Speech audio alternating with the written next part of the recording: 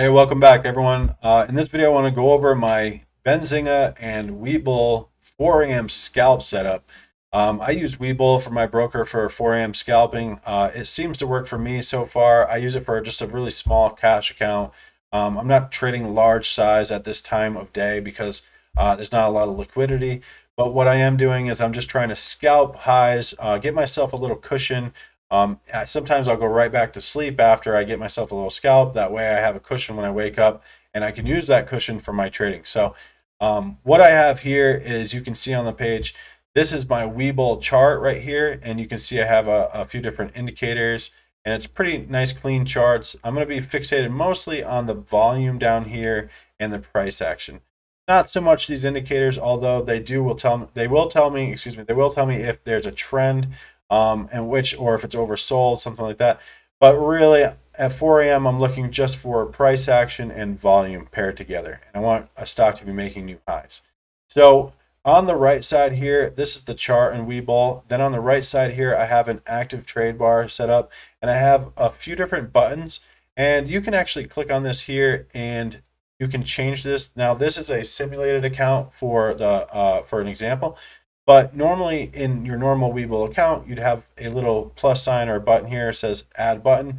And so I would add different buttons and different share size or percentages that I want to scale out or buy into on stocks. So we just go ahead and right here we have the buy on the bid, buy on the ask, and a few sell into profit. So I have a sell half the position at 50%, and I have sell 75% of the position as well. So down here we have, you can click this, you can change this to a percentage, or you can change this to a share size. And if you click this little box, it's going to change all of these buttons to it. So say you want to go by share size and you want to buy maybe 1,000 shares at a time, then you would just type it in here and you can do that. So once you click that, you'll have your buttons available. So then I have a positions tab open here just to see what positions I have available so I don't forget. Sometimes I'll be playing 1, 2, 3 stocks at a time, and sometimes it's hard to keep up. So this will just keep me in the loop of what positions I have available or open at that time. So we go ahead and buy, then the position is going to pop in here. This is, again, a simulated account. Apparently I was messing around and I made $98,000 on a trade with OP. So I think I'll go ahead and cash that out on Monday morning and get that paper money. But again, we have paper amount here. This is the paper account detail. Normally this would be my account details on my normal brokerage or Webull account. And just to tell me how much money I have available, basically, because it's a cash count, I want to know how much cash I have available. So I'm revolving cash, using it over and over. So that's it. So that's the meat and potatoes of Webull. You have the chart, you have the active trade, you have the positions tab, and the account details. So that's it for that. Then down here, you're going to see this is the Benzinga news feed. I don't often use this at 4 a.m. because there's not a lot of news that's going to come out at 4 a.m. A lot of times I'm just playing price action and volume, and I just want to see something making new high. So the tools that you can see in the right-hand corner are going to help with that. So I have the day trade chat open often to see ideas from a few of the other guys at 4 a.m. because they have some really great ideas. And then we have the signals on the right, and I have the scanner on the left. That's how I have mine set up. So, and you can see that they're kind of aligned here. So I'm looking for this name to correlate with this name. So I want to see something on the right making new highs. I also want to see on the left making a change in price.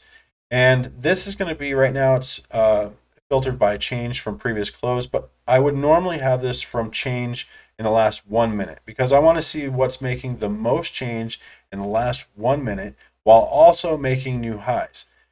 As long as I pull up the chart and those two things are combined, a lot of times that's where I'll probably be looking to take my scalps. Now, maybe you're looking for a pullback, maybe you're looking for it to be oversold, or maybe you're looking to short it on the way back down.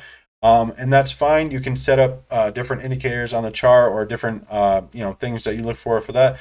What I'm looking for is to scalp momentum fast, get in and out with a smaller size, give myself a cushion, and a lot of times within the first 5-10 minutes of the morning, I go ahead and scale out of most of my position, and maybe I can leave a lottery or not, but it's tough for me to leave a lottery at 4 a.m. because it's just early and I don't feel like babysitting my trade. So a lot of times I'll scale right out, and then when I get back on the computer at 7 a.m., then I'll open it back up and see what I can find there. But so just to recap that, I have the chat here, I have the signals here, and I have the scanner here. The one important thing that we're looking for, or what I'm looking for, is I'm looking for the scanners to correlate with the signals. When I can see, and this is on day high series, and these filters I have set for a Benzinga, I'll post the link above, but these are all the momentum layout that I have. You can mess with these, you can lower it. Maybe I have under $1 now. I might have, I think it's, maybe I'm looking from 75 cents to maybe like $25. I think the float size I'm looking at is roughly around 50 million or less, but you can increase that to 150 million, 300 million, whatever you prefer, but those are the moves I'm looking for. So, and these are the results that you'll see. So again, signals on the right correlate with the scanner on the left, and then I'm going to go ahead on the left side to my Webull account. I'm going to buy and sell with these buttons here. You can use hotkeys with Webull. I don't use them often because I like to look at the chart first and really decide where I'm going to enter. You can add levels on the chart of where you want to buy, where you want to sell, so that's pretty handy as well. And that's it. That's really my whole setup. So again, I'll pull this up at 4 a.m. This whole screen that you see here, I'm going to look at these names here to correlate together, and as long as I see something making highs and I can see that volume is actually coming in here, and you can see I have the symbol, price, volume, share flow, change from previous close, and then the change from the 1 minute. And again, I'm really looking at that change from 1 minute and then the volume. The share flow is important as well, but I already have it filtered, and I know that most of these stocks I'm looking at are in the float range that I prefer. So that's it. So I have my Webull, I have my broker set up, my button set up in my account, I have my chat open for the guys over in the day trading chat in Benzinga, and I also have my scanner tool and my signals tool.